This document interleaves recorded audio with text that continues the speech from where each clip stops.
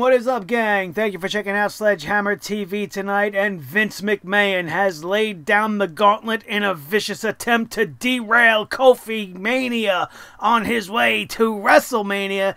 And we had a match made for the grandest stage of them all that actually feels WrestleMania worthy, even though there is not a title involved. And we are going to talk about it right here and right now. My name is Nick Nightmare, and you are watching the Sledgehammer Wrestling Show's SmackDown Live review. Let's do it.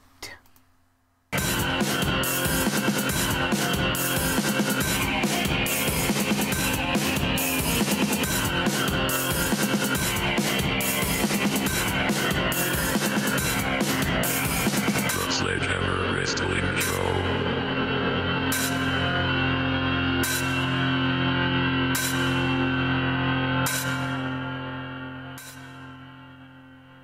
Alright, wrestling fans, thank you so much for joining me. You know, SmackDown Live did in 2 hours tonight what Monday Night Raw I'm sure will not be able to do over the next couple of weeks as far as generating excitement is concerned. And they've generated a lot of excitement for next week's SmackDown Live, let alone the excitement I now have for a big-time matchup between the Viper Randy Orton and the phenomenal AJ Styles on the stage of WrestleMania. It is going to be fantastic.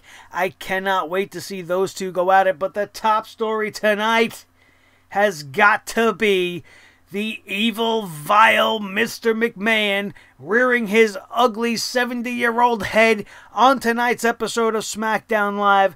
And the only thing he wanted to do was crush the hopes and dreams of Kofi Kingston. For some reason, Vince McMahon does not see Kofi Kingston as heavyweight championship material. This is a sentiment that I have seen echoed across social media by certain people that are in the know, certain people that are in a higher position than I am in the YouTube community. There are just some people that don't believe in Kofi Mania, and I can understand that.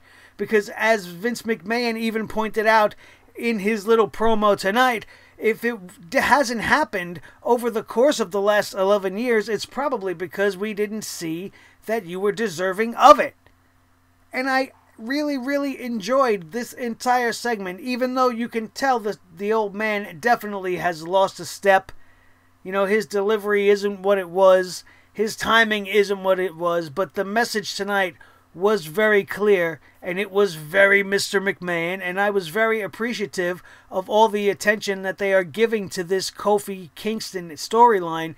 And by doing it the way that they are doing it, it comes across as, wow, this is a real shit thing to do as Kofi Kingston. But for those of you looking with eyes like we look at the product and things that we notice, is that we see it for what it is, right? And we realize that Vince McMahon may be having an actual stroke of genius, and not the stroke that causes him to write Monday Night Raw within 5 minutes before the show goes on the air. This is actually something that might work out for the best. And it may have been accidental, and it may not have been in the cards, but they are doing something right by Kofi Kingston at the moment. And the more he has to earn it, the more he has to fight for it.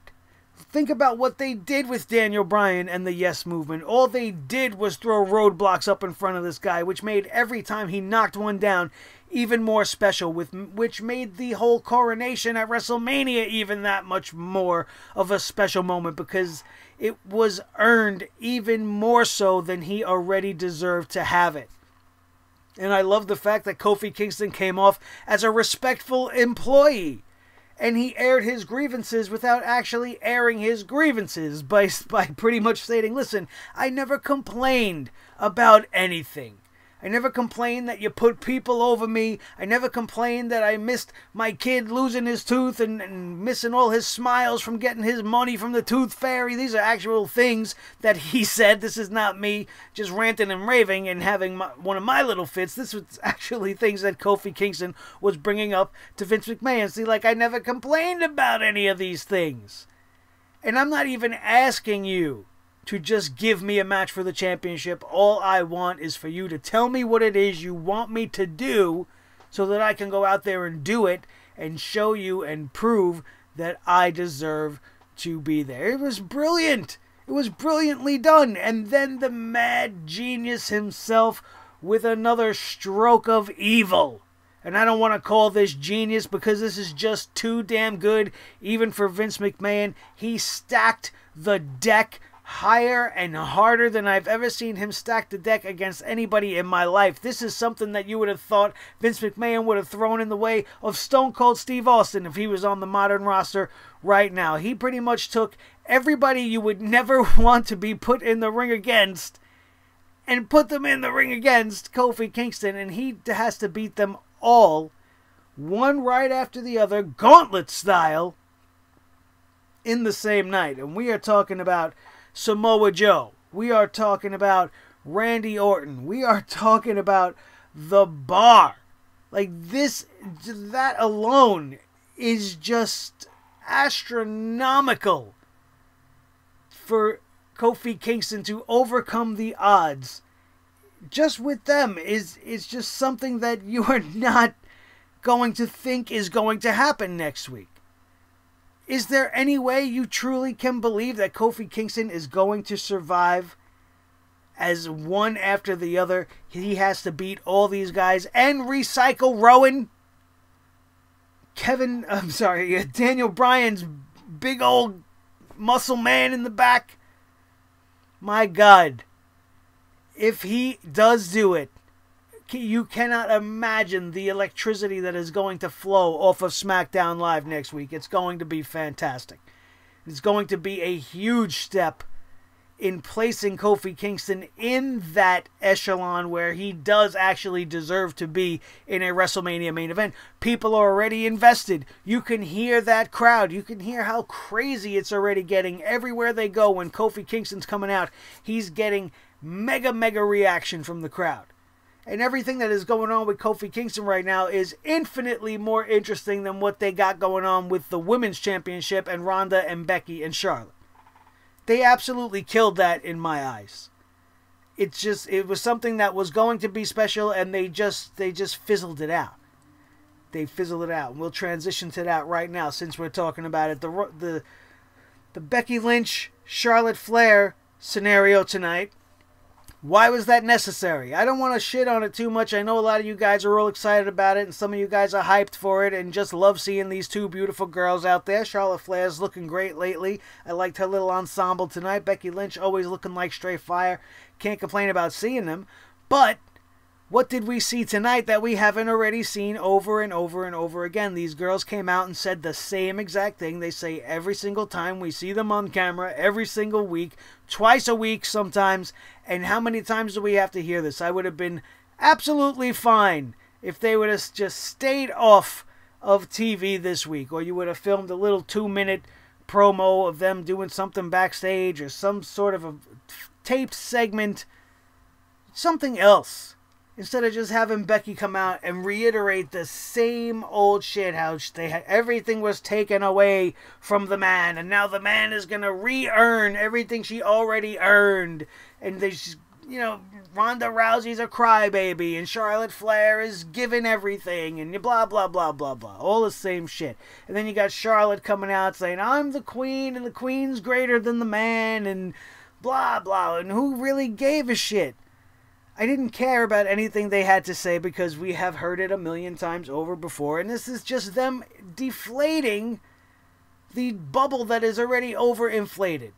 You know what I mean? It was on the verge of popping, and they're just letting a little bit of air out every single time by repeating themselves over and over and over. We still got 3 more weeks to go.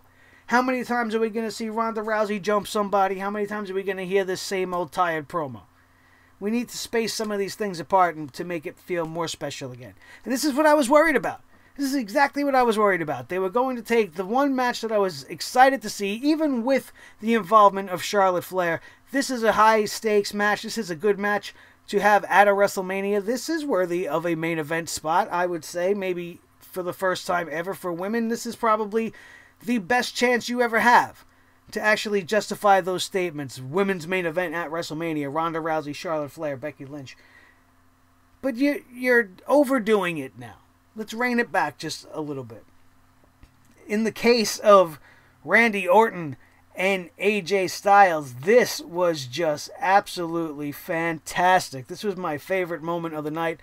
Randy Orton comes out there and he's got a bone to pick with AJ Styles. This is not AJ Styles' house. That was Randy Orton's whole platform. It's like, I was here building and putting bricks in this house while AJ Styles was still wrestling for $10 in high school gymnasiums.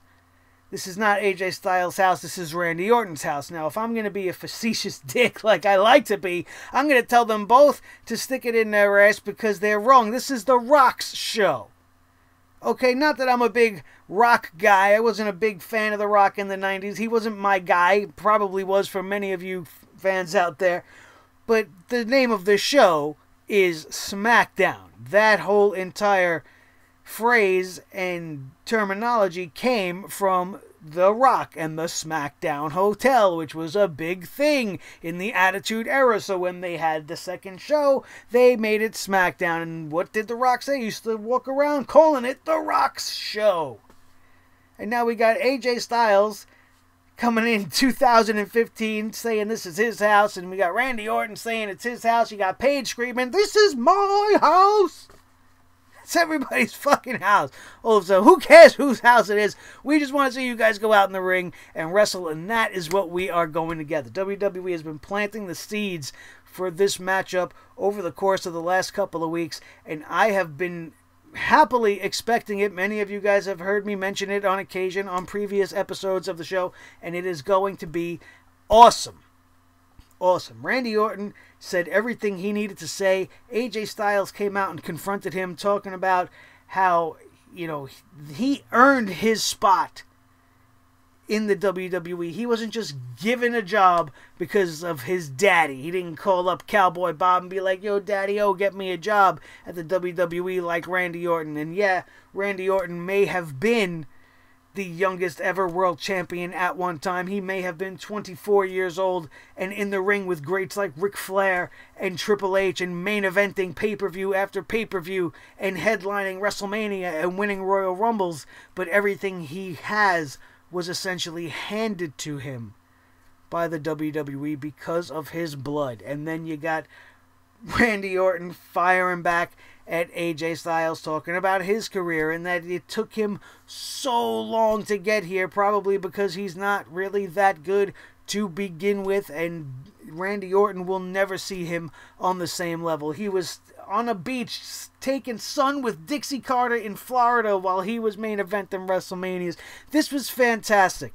This was really, really well done, and it's already got you hyped to see what is going to go down between these two guys at WrestleMania. I was already excited for it before this promo, and this promo, I was worried about it when it began, but it definitely did not let me down. And AJ Styles and Randy Orton, you could not get two better guys on the mic. Everything about this segment was great. And it got me hyped for WrestleMania. And that did not happen very much last night, outside of maybe Dave Bautista spitting all over the place at Triple H. That got me a little bit excited on the Raw side of things, but this match is going to be a barn burner, and I cannot wait. We had a nice little stare down between the two, looking at the WrestleMania sign, pointing at the WrestleMania sign. Randy Orton just walks off. There was no physicality, and it was fucking great.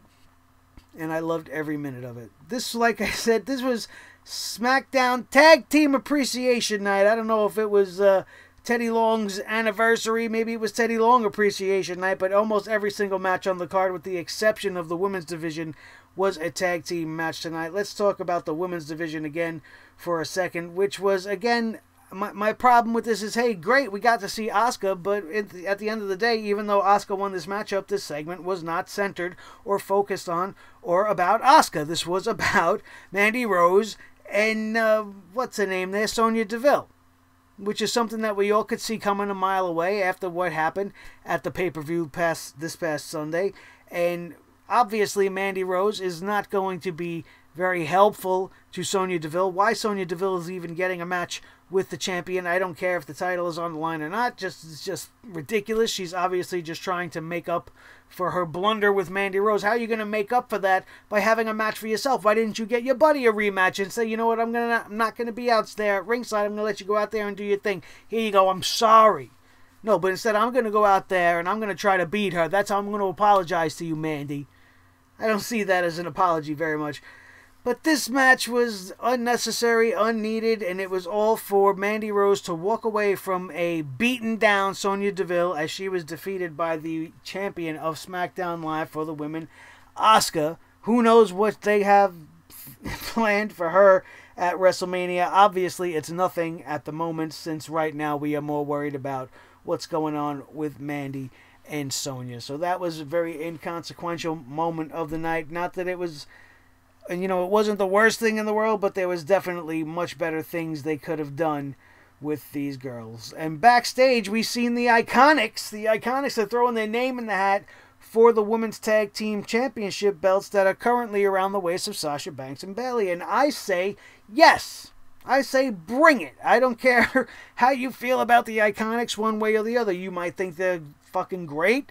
You might think they're the worst thing in the world since Dana Brooke, or you might fall somewhere in the middle like I do and still am waiting for them to truly prove themselves. I know that they are capable. I just need them to elevate themselves in the ring and be more than just an annoying couple of microphone hogs in the meantime. And this is a good step in that direction. They're calling out the champions, and I'll take anybody over seeing them on Monday Night Raw anymore. I would love to see them on SmackDown Live. It would be a change of pace and get them far away from that Samoan Steakhouse duo. I don't want to see that shit anymore. Awful. And then we had the... hang on 1 second here. Sorry about that. I just lost my spot in the notes. Let's talk about what opened up the show tonight. We had the first tag team matchup of the evening as far as matches go. Aleister Black and Ricochet and the Hardys versus Rusev, Nakamura, and The Bar. An 8-man tag team action. They wanted to call this a dream match. Who's ever having dream matches about 8-man tags unless we're talking about the Survivor Series? Right? This was not a dream match. A dream pairing. How long have Aleister Black and Ricochet been a duo that we've been clamoring at the bits to see them paired with the Hardys? Oh, this is going to be fucking great. The two of the greatest tag teams ever made into a 4-man tag. This is a dream match. Who's dreaming about this? You're dreaming about shit like this, you need to go see a psychiatrist and have your dreams analyzed, because they're more like nightmares if you ask me, and you're thinking they're dreams. And who knows nightmares better than I do? Nobody. Rusev and Shinsuke versus The Bar. These guys were just tearing each other apart a couple of weeks back, and now they're a dream team. Dream team duo of duos. No. This match had a little bit too much time. I just wasn't interested. It wasn't a bad match. I just didn't see the point. There were no ramifications. There was nothing behind this matchup. The most interesting thing about this matchup was the fact that the New Day came out and just turned this matchup into nothing, which actually made it mean even less, because we didn't even have a winning team at the end. We had the New Day just come out, have this end up being a no contest, and away we went. Away we went into the rest of the show. Another interesting thing, more interesting than any of this, was the Usos coming out, pretty much laying the smack down on the whole entire tag team division, calling everybody out, making reference to the Hardys, probably being one of the only tag teams they haven't definitively beaten as champions, and need to do so in order to cement their legacy. I think that would be a great match, the Usos versus the Hardys, for the championships anywhere in the world on any show is a great match for the tag team division, and I'm down with that since day one. The one thing I don't understand is why the Usos came walking down these smoky stairs to talk to the cameraman and then went back up the stairs. Like, if I'm filming that segment, or if I'm in charge of that segment, they're going to be walking down the stairs and, oh, there's this cameraman. Yeah, we're going to say what we got to say, oos. We're going to do what we got to do in this smoke, oos. And then we're just going to continue walking past the camera because it's kind of unnatural for us to come walking down the stairs, say what we got to say at the bottom step, and then just go, yeah, let's go back up these stairs because what was upstairs was much more interesting.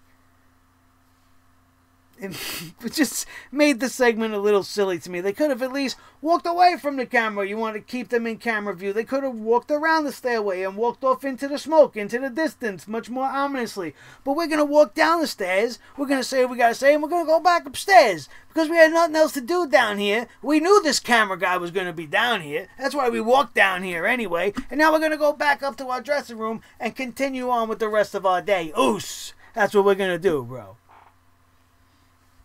If that's the worst thing I got to complain about, then I really must be an asshole, because I just complain about anything, right? But that's how my brain works. This is what I see. It was a great promo by the Usos, but that's what I see. You guys, I'm sorry. I'm a little bit fucking nuts, as you guys know by now, and that's why you guys keep coming back to me at the end of the day. Another tag team matchup on this night, Rey Mysterio and R-Truth versus Samoa Joe and Andrade. And this is just an extension of the Fatal 4-Ways that we have gotten to see over the last couple of weeks. I don't want to complain about it too much. This was a decent tag team matchup. But my biggest complaint, and many of you guys know it's coming, is the fact that they had Samoa Joe pinned by Rey Mysterio in this matchup. I know it's a tag team match and it doesn't matter, but why would you have the champ be pinned? You got Andrade sitting there. Rey Mysterio is his rival. Why would you not have had Andrade take the pin over the champion? The United States champion, Samoa Joe, getting just pinned like he's yesterday's garbage, but he was undefeatable by 3 other men simultaneously in a fatal 4-way matchup. But now he's getting surprise rolled up after trying to deliver an Uranagi. It's a little bit ridiculous. Rey Mysterio and R-Truth come out with the win. Pretty good action here. Nothing too much to complain about, except the fact that it's just more of the same thing that we've been getting to see. And then by the time we get to whatever it is they're going to do at WrestleMania, this whole thing is going to be watered down. So maybe they don't really have any plans for the United States Championship at WrestleMania at all. Maybe they'll write those plans 5 minutes before WrestleMania hits the airwaves, as the WWE likes to do to us with every single show for the most part. The next tag team matchup of this night, Kevin Owens and Mustafa Ali, the weirdest tag team I have seen put together, versus Daniel Bryan and Recycle Rowan, which was another good matchup here. And of course, you're going to get Daniel Bryan, Mustafa Ali, Kevin Owens in the ring. There's no way you're really going to have any sort of a bad night watching some wrestling going on. Rowan is just the big man out there doing his big man thing, and he would be the deciding factor in this matchup, as he would get the tag to Daniel Bryan unaware by Mustafa Ali, who was inside the ring, and would end up suffering that choke slam that he likes to deliver, and Rowan would get the pin for his team. Rowan and Daniel Bryan win. Another kind of meaningless tag team matchup on this night. Most of the tag team matches here had nothing to do with tag team divisions, or were not official tag teams in the tag team division, with the exception of the 8-man that started this whole thing off. And that was it for the action on this night. 3 tag team matchups, and then that one silly little blip of a women's match. But one of the other hot stories coming out of tonight is Shane McMahon opening the show with that ridiculous trophy in the middle of the ring, talking about how he's the best in the world, forcing the referee to say it over 3 times because he didn't say it with enough gusto. And the interesting thing about this is that I am actually enjoying this heel Shane McMahon. It was something I wasn't expecting. While I hate the babyface version of The Miz, I think babyface Shane McMahon is just as nauseating. And I guess if we are going to have to choose between the two, who would you rather see go over? You would have to... Obviously, you would want to see the McMahon be the bad guy. It's just a natural thing. McMahon equals evil bastard, right? So that's the role that Shane McMahon was playing. It's a role that he was born to play, and it was played perfectly tonight. Everything he said about The Miz during his little segment was fine. The fans were all over him, chanting about Kofi Kingston from the minute this show started. And all this was him telling the world he is the best in the world. He is tired of everybody latching on to Shane McMahon, trying to get him to elevate them to a level of success, asking him for advice, asking him to be mentors, and in the Miz's case, asking him to be the partner so that he could get what he wanted and aspire to greatness and please his father and make his daddy proud and all this stuff. And he is done with all of that, and he is focusing everything on himself from this moment on. And all he is focused on right now is beating the holy hell out of the Miz, and that's what he wants to do at WrestleMania. Is the Miz ready for another best in the world beating? Shane McMahon says, and he goes on to say, once he does, it will feel awesome to him. And while I am not really interested in this match, I'm not saying it's getting me hyped, I am enjoying the heel version of Shane McMahon over the happy-go-lucky, I'm the even straight man SmackDown Live commissioner guy who's going to be friends with everybody. It's just run its course, and I think this is the natural way to go about it. The Miz being his foil, the Miz being the good guy in the scenario, definitely is not doing this angle any favors. Honestly, and I can't even believe I'm saying it, I think it would have worked better if both of them were still aligned as heels, and maybe it was the Miz that brought Shane McMahon back to the dark side, and then you could have some sort of a duo go up against them at WrestleMania, and that would be more interesting than seeing evil Shane versus good guy Miz. But now that he's got this, USA TV show, and he's got baby number 2 on the way, and he's a proud papa himself, I guess the Miz wants to be painted in a different light. He wants to go down this babyface route, and we're going to have to go down it with him. The A-lister is going to go up against the heir apparent to the McMahon fortune, and I guess it'll be interesting since they're doing it this way. I expected it to go the opposite. I thought the Miz was turning heel. I thought George Mizanin was going to play a part in this whole thing to make the Miz beat Shane McMahon, maybe have Vince McMahon involved before it's all said and done, but that's not... I don't think that's where we're going with this whole thing, and I'm not excited about it, but it will at least be much more interesting with the way they laid things out. And you guys, that's pretty much SmackDown Live. I don't think I missed anything. Thank God we didn't see any Lacey Evans. Bam, bam, bam, bam, bam. Right? We didn't see much nonsense tonight. It was a pretty straightforward show. A much better offering than Monday Night Raw, as usual. And SmackDown Live goes off the air with all 5 members of that Gauntlet match hitting the ring, trying to attack Kofi Kingston. But Kofi and the New Day would stand strong, and SmackDown Live goes off the air with Kofi Kingston all hyped up and celebrating on the turnbuckles. And that, my friends, was SmackDown Live for Tuesday, March the 12th, 2019, on the road to WrestleMania. And the Blue Road, as usual, is a much more comfortable road. I don't know if it's because the show is just 2 hours and it's over with so quickly, or if it's because they're actually putting in some effort and making things interesting. How can you not want to see Randy Orton versus AJ Styles at WrestleMania? You want to see that over everything else that you've heard announced, more than likely. It's going to be great. It's going to be great. And Kofi Kingston, how and if he gets to WrestleMania, is going to be one of the biggest and hottest topics in all the professional wrestling by the time we get to the weekend of April 7th and WrestleMania April 6th, whatever it is.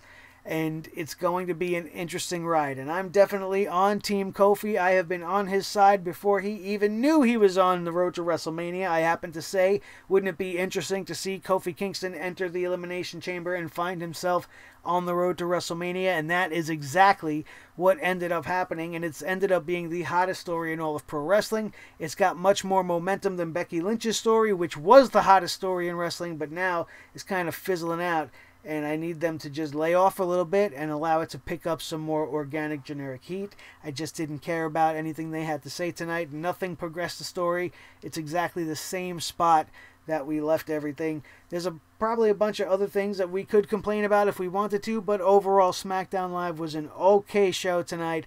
I wasn't too happy about all of the tag team action. I wish they would have mixed it up just a little bit. It's just a way for them to get a lot of bodies on the show with minimal effort.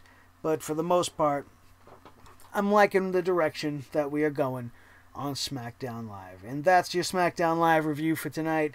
Everybody, thank you all for being here. Don't forget to check out the sponsor, Audible. Audible has over 180,000 books that you could choose to listen to at your leisure, on the go, wherever you are, on your portable media devices.